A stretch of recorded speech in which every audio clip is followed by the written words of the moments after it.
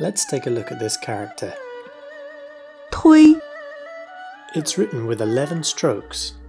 横竖钩提撇竖点横横横竖横 So what components is this character made up of? You can see the hand radical in this character. 手追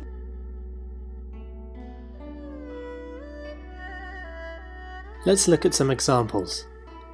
他把我从椅子上推了下来。推迟 Here are 3 similar looking characters. Pay attention to the differences.